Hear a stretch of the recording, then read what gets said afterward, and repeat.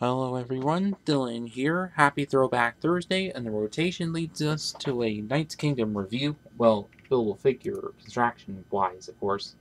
And this one is on Sir Kenis and Karzon from 2006, of course. So we'll start off with the one canister entry that I have for this review, which is of Sir Kenis, of course. Now, you may notice that these canister is quite different than the first couple canisters. There's like, as you can see, of like different shaping, like without the castle shaping to it, of course. But and if you notice of how most Barnacle Hero Factory canisters were all like this solid hollow plastic, but these ones of which are actually hollow tin metal. Very interesting, quite neat. Which is so much different than like that, or like plastic bags of Hero Factory, of course. But this, which kind of a sign at the times where you got some extra cool stuff, of course. But as for itself, you see picture of Sir Kenis in striking position, and his name's right there, Lego logo, 43 pieces. And also on one side of which had the Lego Knights Kingdom logos, and also set number 8703, 6 through 12. And on the back of which has a chainmail kind of theme to it. See another picture of Sir Kenis and the two features of him, Lego.com, and ad for the other figures in the wave, which I am also reviewing, and also the trademark and warnings underneath, which is just this barcode and the trademarks, of course, where the components are made, and top part of which quite cool on how it has like this little logo etched onto it, and also the things around it, and hollow space of it, just like so. So, which quite a lot different than most casters we're used to knowing, and how it was sealed if you bought this brand new somewhere, or back in the day is it just had some like plastic taping kind of seal to it, of course, and what else? But still quite interesting at this time. And yeah, and that's it with the canister. Now on to the instruction manuals, which see sort of the same picture that was on the front on the canister, but at least with a couple of little pictures on the side, or comic strip pictures on the sides of them. But interesting thing is parts list, which is at the front of the manual instead of in the back part. And as you see, they're like 3D CGI kind of rendered for that instead of like drawing type rendering. Kind of interesting. But anyways, on the back of which you see how to win on the online survey, and also the last building steps, and also the features and how to put them back in the canister, and then add for all the figures of this wave, which I am also reviewing, and add for some of the system set minifig sets that there were at the time, and also this time there's comic strip as well. If you want to look through all this, pause the video.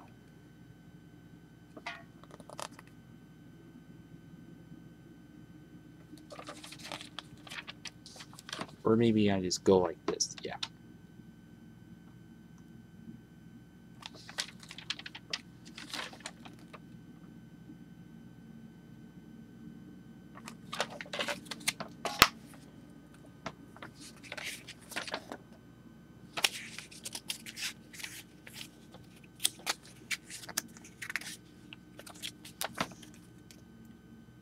Well, same advertisements, but different comic to it.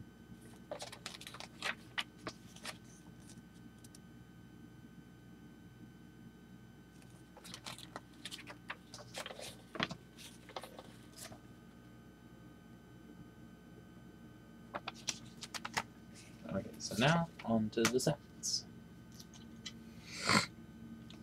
First up is Sir Kenis, which, as you can see, well, with the two good knights of this wave, at least, which quite a bit different. well, sort of the same as the first couple years, but and also like the second year, which does have a similar body piece, but a little later on that. Let me zoom in a bit. Whereas for the legs of which all the pieces the same as the previous year's one, but as for the armor bits of which attach on regular studs, it's rather than on like pinholes, which they did the previous year. But although you can actually let it attach to regular pins and whatnot if you want, which is still workable there. And of course, some minifig sets did use that to make it work. And as you see, it does have dark tan for the leg bits, of course. And of course, same exact leg armoring as in the previous year's ones. That's of course. But as for the body piece, still one big solid piece, of course. And also, like the first year's ones, has studs on it, but instead it's 4 rather than 8. And also, you don't attach any little things onto it like in the first year. But at least it's still kind of workable or mockable, of course. And of course, does have some nice sculpting of chainmail around it, of course. And as for the arms of which is without this armoring that is kind of like the second year's ones, but well, kind of like that, but a little more bulky, yeah, of course. And of course, these you can definitely use on plenty of mocks as well, of course. And as for the arm itself, which is just about the same as all the other figures in the line. And also it still has the Technic hole there, even though the shield bit from the first year not present, of course.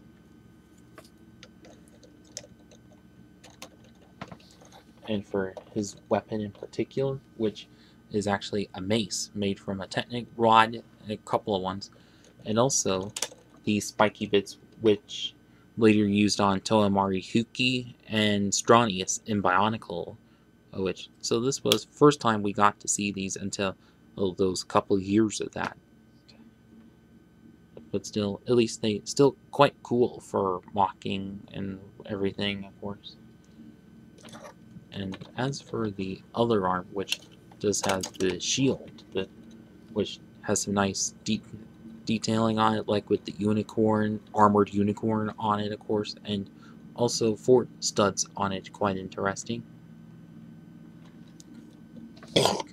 Sorry about that. And so now on to the head.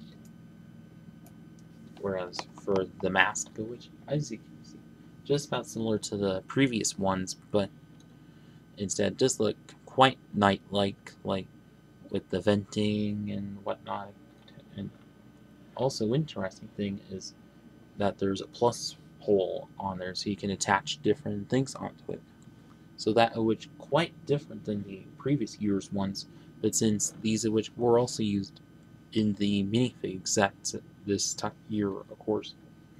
And if I flip this up, and as you can see, his face print of which quite interesting and still has that yellow skin tone to it.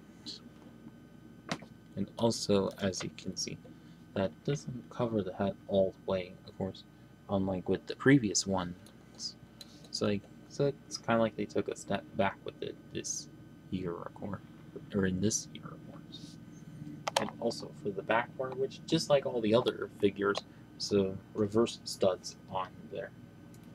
And also, of course, does have the swishing feature. And like most of the figures of the previous year, you can go back and forth.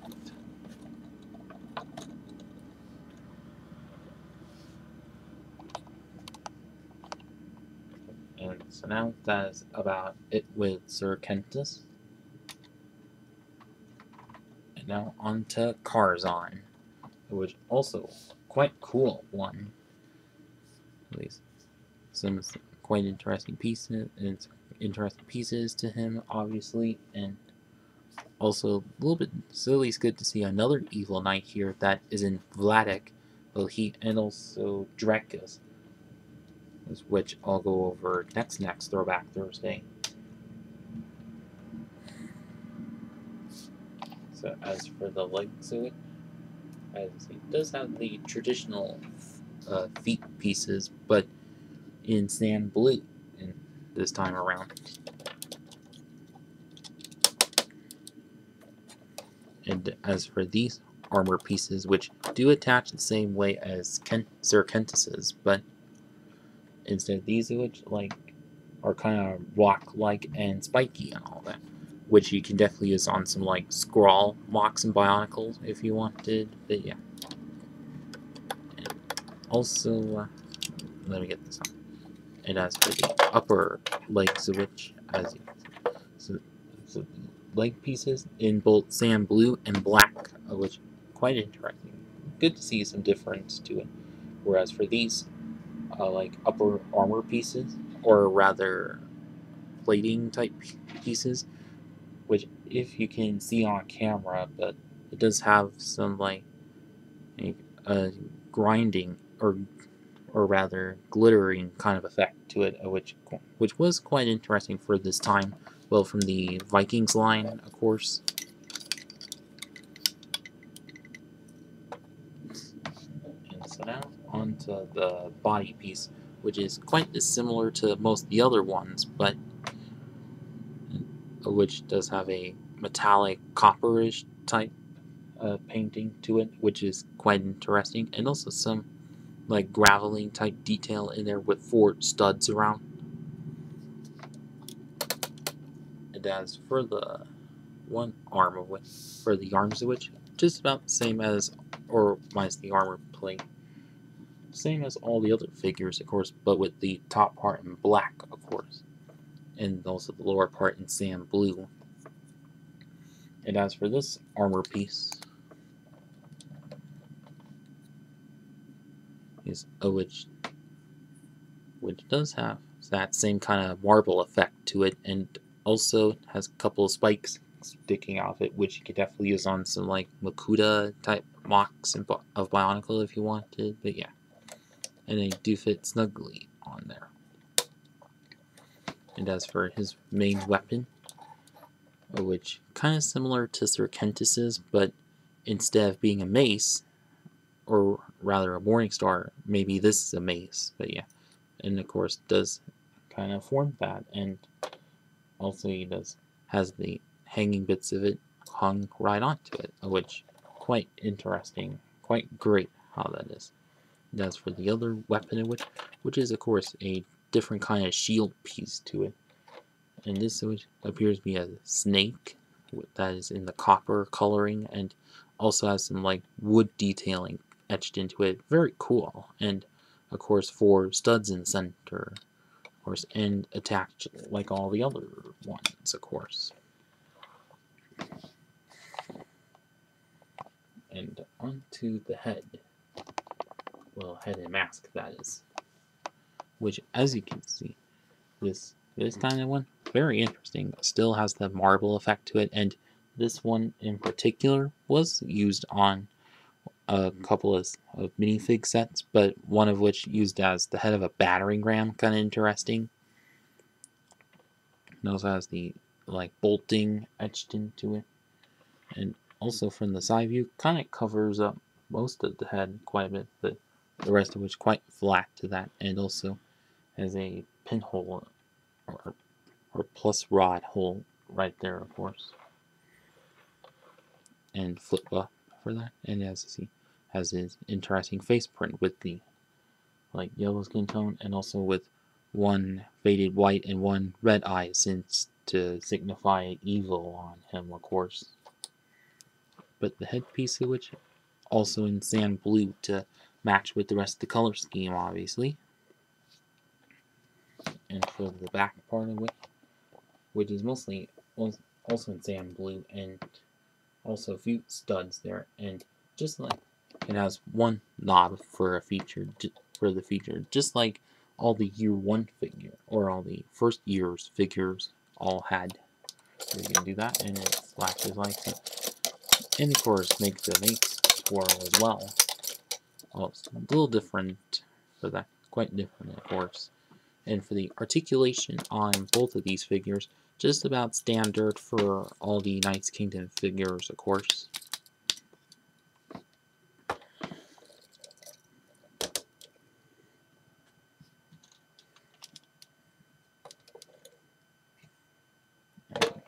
Alright, and so now on to the final verdict.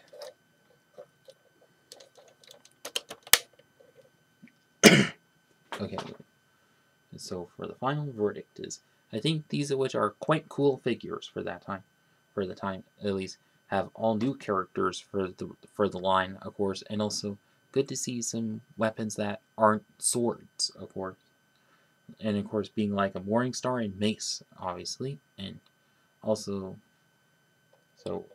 but also they do have some all new and interesting armor pieces to like the shoulders and the shin armoring, of course. And of course, and how can you tell? And now how to tell Kentis from Raskas, of course, which is he a dark green. Raskas was regular green. Although the second version did have some dark green, but at least he was still different, obviously, and yeah. And of course, and also still kind of simplistic as all the figures of the line, of course. But also we do, and of course, but also same exact swishing features as the rest of the figures did. But yeah, and also cool different shields, obviously, and yeah. And so now, if any of you still have these sets from back in the day, well, I hope you had some good memories of them.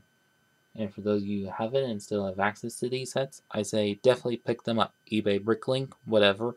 And that's it with this video. Please like, comment, share, and subscribe. Thanks for watching.